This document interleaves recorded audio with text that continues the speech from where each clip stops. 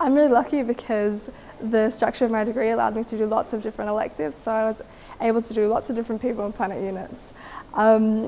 I've chosen some from sociology, from brain behaviour and evolution, from anthropology, although my core is psychology units. My people unit was the history unit because that was what I really enjoyed in high school, so I thought I'd extend upon that because it wasn't relevant to my commerce degree per se directly. And then my planet unit was a law unit, so it was the law in sustainability and environmental law, and that to me was a really positive experience because I ended up changing degrees to law, so that was definitely a pathway for me. I'm currently studying a Bachelor of Laws, majoring in international law, and so I wanted to choose a people and planet unit that would help contribute to the skills that I would acquire as part of my course.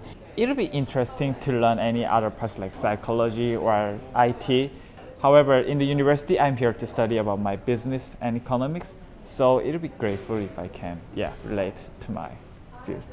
I was able to learn about how to approach things in different ways, and the different discourses about writing about topics, about thinking about topics was really different. So it gave me a more holistic understanding of what I was learning about.